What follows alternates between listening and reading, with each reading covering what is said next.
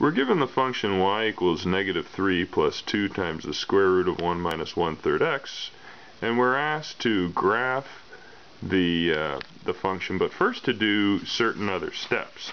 We need to take a disciplined approach to this. We will determine the parent function, state the argument of that function, rearrange the argument if necessary to determine the values of k and d, which give information about horizontal reflections, stretches or compressions, as well as possible translations.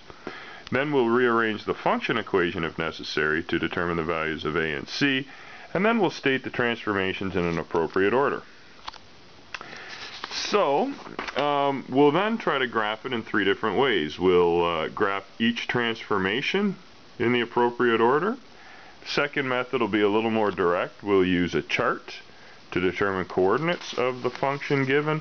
The third method will be pretty direct as well. We're going to use the transformation formula, which I like to call the machine, to determine the coordinates of the function given, then we'll graph. But first we have to know what the parent function is, and in this case it's y equals root x. That's a pretty straightforward function, not too difficult, and it gives a good starting place for us to do our graphing. Our argument is 1 minus 1/3 x, and we can rearrange that so that our argument is expressed in the form k times x minus d. Well, this tells us that k is -1/3 and d equals 3. That gives important information about horizontal transformations.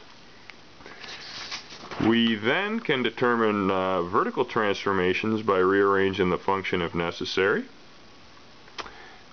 And what we can do after we factor out the argument to determine the k and d values is we can rearrange the expression, bring the -3 term to the far side, and we can say that our k value is -1/3, d is 3, a is 2, and c is -3. And what that tells us is that the verbal description of transformations is as follows. K is -1/3. The negative k value means there's a reflection in the y-axis. The value of 1/3 means that, the value of -1/3 means that we're going to have a horizontal stretch. Counterintuitive in a way, but a horizontal stretch by a factor of 3. We take the absolute value of the reciprocal for k. The d value of 3 tells us we'll have a translation 3 units to the right. The a value of 2 is consistent with what one might intuitively think, a vertical stretch by a factor of 2, and a c value of -3 means a translation of 3 units down. So we can then show each transformation individually. Now this isn't the most efficient way of doing it, but it works. And it gives us a good visual as to what the effects of the various transformations are. We start with the parent function. We then show the first transformation which we chose to state, which is a reflection in the y-axis.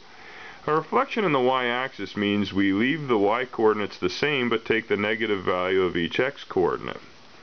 So you'll see here that we've done that with each coordinate pair, taking the negative x value. Now we discard the black curve and focus on the blue.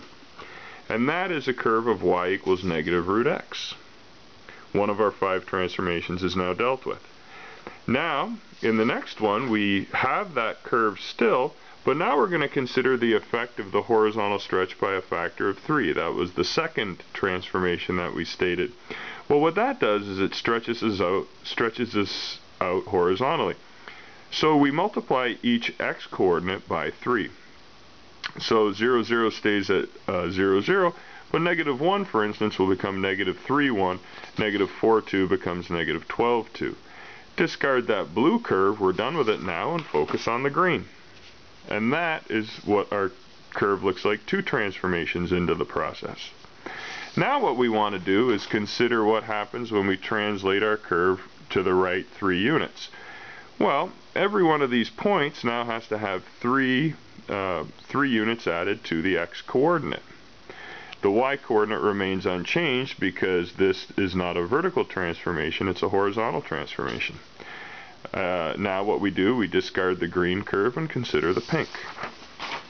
Now we're 3 transformations into our 5 transformation process. What we now want to do is consider the pink curve, but also consider the vertical stretch by a factor of 2, which is indicated by that a value of 2. Well, what that is a process of multiplying each y coordinate by 2. 3, 0 stays at 3, 0. 0, 1 becomes 0, 2. Negative 9, 2 becomes negative 9, 4. These are vertical transformations, not horizontal, so the x is unaffected, the x coordinates. We get this blue curve. Now this is us 4 transformations into our 5 transformation process. Our last transformation is going to be a translation down 3 units as indicated by this negative 3 out here. So what we do is translate everything down 3 units, subtract 3 from every y coordinate. Discard the blue curve, graph the red, and that is our final graphed function. Now, perhaps a quicker way of doing this, oh man, look at that, that's all the curves in one picture. Now, perhaps a quicker way of doing this is to consider what we call a table method. In this case, or a chart method, what we do is consider the 3 points on the parent function, and then we consider the effect of every one of these variables. When the k value is negative a third, we divide each x coordinate by negative a third.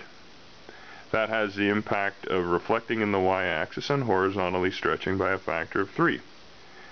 We then add a value of 3 to each x coordinate for the horizontal translation. We then multiply each y coordinate by 2 for the vertical stretch, and we subtract 3 from each y coordinate for the vertical translation down 3 units. What that does is it gives us 3 points on the function given.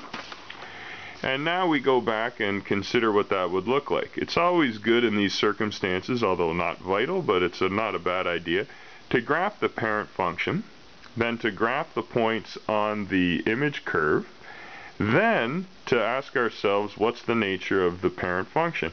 What we do is we start at the point 0, 0 and shoot through the other points, eventually becoming more and more horizontal. So we go to the image of the origin, which is in our case 3, negative 3, and we're now going to follow the same process, shoot through the other points and eventually become more horizontal. Another method of doing it, and this is what we call method 3, and it was in part H, was what we call the machine, the transformation formula. And it's given by xy maps onto x over k plus d, ay plus c. Well, we already know our a, k, d, and c values. So we take our original points on the parent function and we put them through the machine. 0, 0 has an x value of 0 and a y value of 0, so we sub those in for the x and y values. 1, 1 has an x value of 1 and a y value of 1, so we sub those in for the x and y values. Still using this machine, putting in the k, the d, the a, and the c values elsewhere. So we get the images this way. It's kind of a quicker way of dealing with the chart. 4, 2 means we sub in the 4 value for x and the 2 value for y, but keep all of the other values the same in our formula. And what that does is it gives us our 3 coordinate points, the coordinates of them on our transformed function.